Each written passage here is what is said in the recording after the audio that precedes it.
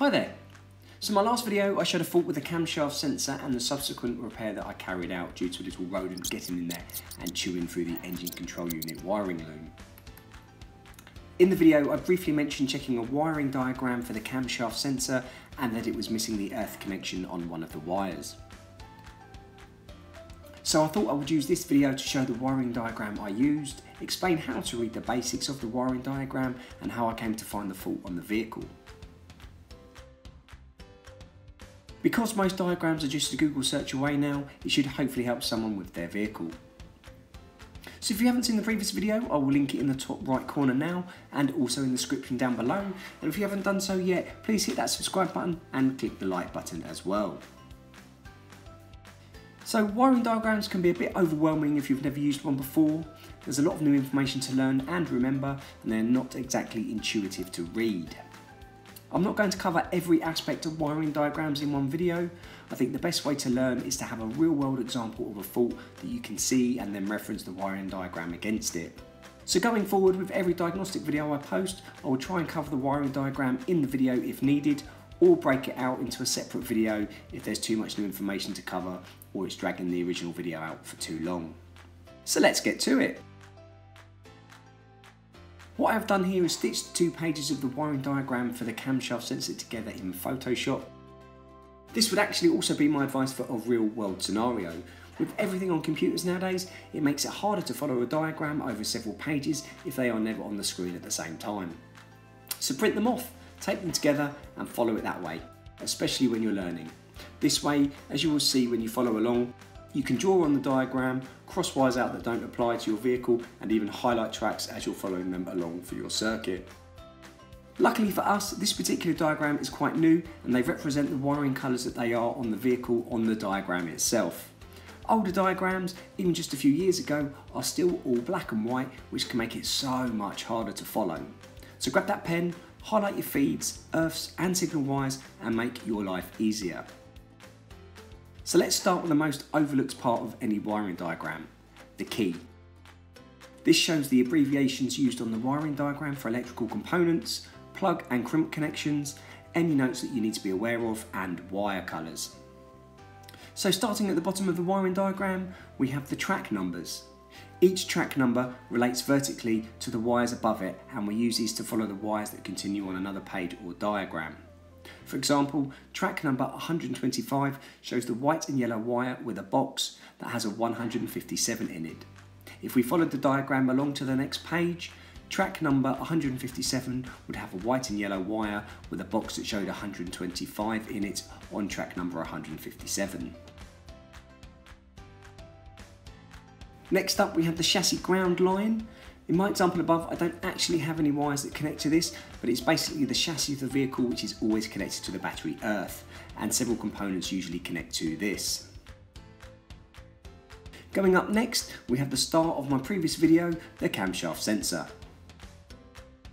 Sensors will always begin with the letter G as their designation, and control units will always have a J as their designation. As we go up, we have the symbol for a connector plug, which has the designation T3B. The T stands for terminal housing, the 3 indicates it is a 3-position terminal housing, and the B means there are at least 2 other 3-pin terminal housings on the vehicle. So each housing has its own designation on the diagram to avoid confusion. For example, if you look at our key, you can see that there are 2 other 3-pin plugs shown across the diagram. And then the numbers shown just under are the wire and terminal locations in the housing. So let's follow terminal 2 up, and we have the wire thickness and the wire colours shown. The wire thickness is shown in millimetres and the colour abbreviations are actually the German abbreviations for the colours. For instance, this wire is brown and yellow, brown in German being braun and yellow being gelb, which again, if we check our colour key, we can see there as well. We can also see here a very small asterisk next to the wire thickness. Now, this is what has caught me out more times than anything when following a wiring diagram at work. I don't always see them, or I forget to check them on the key. So these are the notes or things to be aware of, and these tell us that depending on the vehicle spec and model year, certain wires may not be applicable that are shown on the diagram. So for our vehicle, for instance, this is a 2016 model, and the asterisk means that this wire is not actually fitted to our vehicle. So going to the right and slightly down, we have the big black dots. These represent a physical connection on the wires, usually a crimp connector or solder from the factory, so these two wires here will be joined somewhere in the loom. Slightly to the left we have the same black dot, but this intersects through the other wires and continues across the diagram. This means there is no physical connection with these wires and they are not joined in any way. Back up to the top of the diagram, we can see the engine control unit. This is shown with a designation J623, and following that to the right we can see a large black triangle. This means that the control unit is continued on the next page of the wiring diagram. So that is mainly the basics, and what I will do now is take you through the process I used when investigating the camshaft fault and explain any extras of the wiring diagrams that are relevant as we go along. So, starting at our camshaft sensor. Usually the camshaft sensor is a hall sensor and consists of 3 wires, which we can see here. One is usually a live wire, one is usually an earth, and one is a signal wire back to the engine control unit. We can work out what these are by looking at the diagram. If we look at terminal 3 and follow it up, we can see that the designation 283 is given to the crimp connection that it shows. Checking the key, we can see this is the earth point connection in the wiring harness, so we know terminal 3 is the earth for this sensor. However, looking at all 3 terminals and following them on the diagram, it looks very convoluted and the wires shoot off everywhere and it's hard to follow. So let's simplify the diagram a bit and make it easier to read. Following my own advice, looking at terminal 1, when you follow the wire up, we have an asterisk. Checking the key, we can see a single asterisk means up to 2015. So I can delete these wires off my diagram. And if you've printed it out, you can cross it off of that. That's much better. Now, I'm going to follow this advice and check all the asterisks across the whole diagram and delete all the wires that are not shown for a 2015 vehicle. Wow. Now, just taking the time to do that simple thing makes it so much clearer to read. But we are not done yet. Over here, we have a wire coming from pin 28 of the engine control unit, which, if we follow, goes to another crimped earth connection, designation 220. This does not connect directly to our camshaft sensor, so let's remove this. Now, looking at the diagram, we have another camshaft sensor shown, G163. Now, even though this is a twin cam engine, visually checking my vehicle, this component is not fitted to it. So let's go crazy and remove that as well. Now that makes another huge improvement. We are finally showing just the 3 wires coming from our camshaft sensor.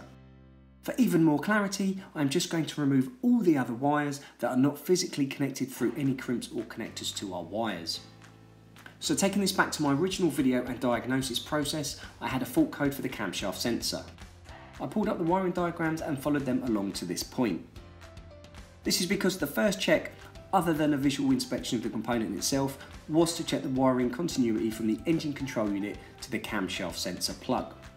So all I needed to know at this point was what wires came from the sensor, where they went, and what terminal numbers they corresponded to on the engine control unit.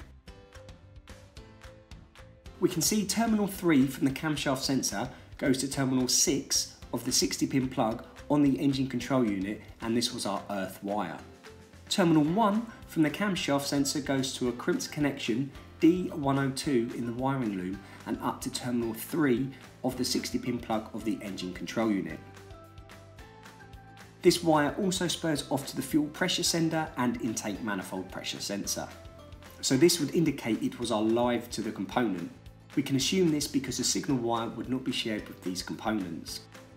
Which leaves terminal 2, and that goes to pin 21 of the 60-pin plug on the engine control unit, and this would be our signal wire. And this should make it even more simple to see.